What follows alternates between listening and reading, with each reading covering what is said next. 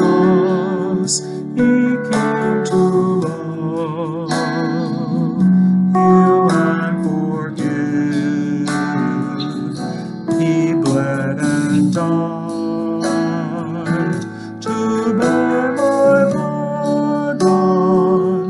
An empty grave is there to prove my Savior lives. Because He lives, I can face tomorrow. Because He lives, all fear is gone. Because I know He holds the future, my life is worth living just because He lives. How sweet to hold a newborn baby and feel the pride and joy He gives. But better still, the calm assurance that child can face uncertain days because He lives.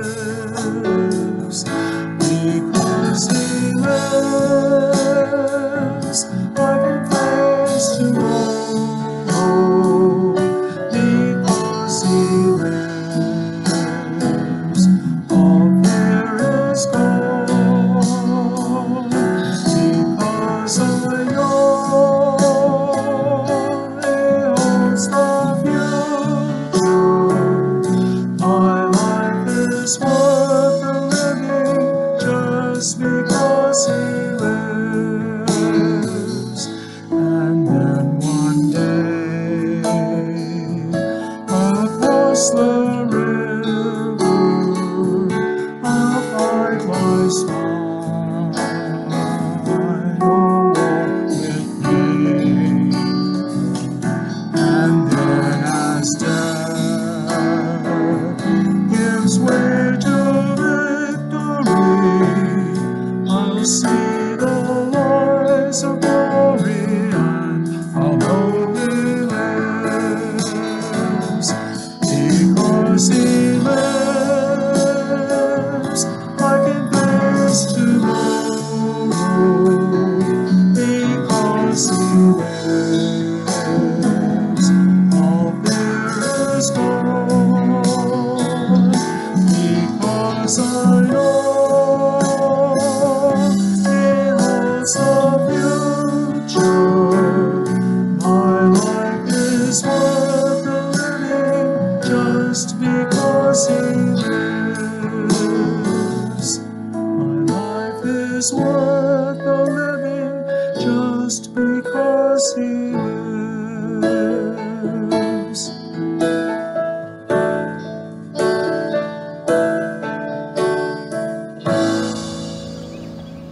Hello, folks. I'm coming to you from what we affectionately call the Holy Land. What a good place to be on Easter Sunday. Actually, it's a holy land for Methodists in the Southeast. I'm at Lake Junaluska here with Memorial Chapel behind me and Stewart Auditorium over to my right. It is there that all the bishops are elected for the southeastern churches, and they are consecrated here before serving in the various conferences. You've seen the picture of me out there with my father in 1946 when I was a little boy. So it's a very special place for me and for a lot of fellow Methodists here in the Southeast. There is a cross, and I have already put that picture in. There is a cross that is lighted, built in 1922, and it was done by the Wesley Bible classes of the Western Conference. That lighted cross well, at one time, Lake Junaluska was closed in the winter months, and the engineers of the Southern Railroad took up an offering so that that cross could be lighted. When they would come around the mountain, they could see the light of the cross. Today, I want to talk to you about the very first Easter sermon. And the text is found in John, the 20th chapter, the 18th verse. And it says, "I have seen the Lord." Now, you know, words are so important.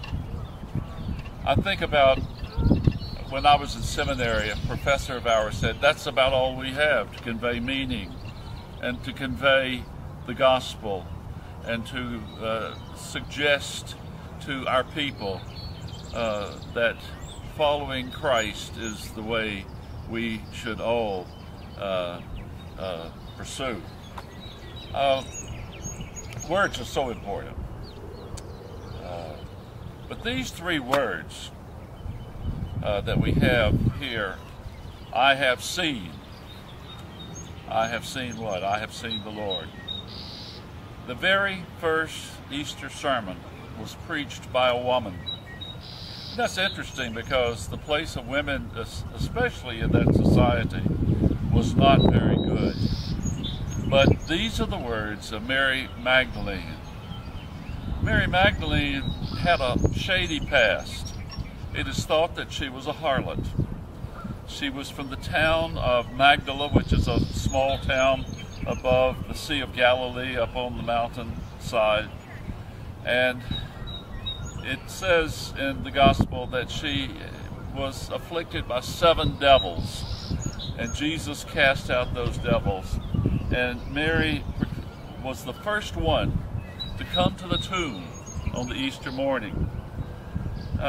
For 19 centuries, preachers like myself have been preaching Easter sermons, but the honor of preaching the very first Easter sermon goes to a woman by the name of Mary, Mary of Magdala. According to the Jewish view, suffering was a result of some punishment and some sin. And so Mary was considered a great sinner in the eyes of all the people in Israel in those days. But upon that first morning of the week, early, when it was yet dark, she braved her superstitions, she braved her fears, and she went to the tomb to anoint the body of Jesus and to finish what had been started on Saturday. And when she got there, she found in the darkness, and it was a real darkness, she found that the stone had been rolled away. The soldiers who were guarding there were like asleep. They were in a trance. And fearing to go in, she went back and found the disciples. And that's when she preached that first sermon. I have seen the Lord. I have seen the Lord. Oh, that every one of us could say that very same thing. And you remember what happened. Peter and John left what they were doing and they ran to that garden tomb. And there they found, well, first John got there. He was younger and he arrived before Peter. But Peter arrived and the brash, bold Peter went right on into the tomb. And when he got inside it, he found there was nobody. Jesus was alive. And then Jesus appeared to them and to all the disciples except Thomas at that time. And there are at least 7 accounts of the resurrection of Jesus, his being seen. We memorialize Mary with that wonderful hymn that we sing, In the Garden. I come to the garden alone while the dew is still on the roses, and the voice I hear falling on my ear, the Son of God discloses, and he walks with me, and he talks with me, and he tells me I am his own.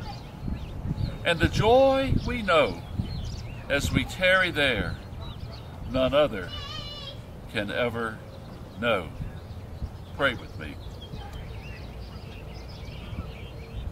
Thank you, God, that we are all a part of the Easter people. We pray for those who are suffering this day, for those whose lives are threatened, and for the families of those who have been lost. Be with us and bear with us, and keep our eyes lifted up to the cross and to the empty tomb, so that we may claim the promise that Jesus made, that he would come and would receive us to himself. In his name we pray. Amen.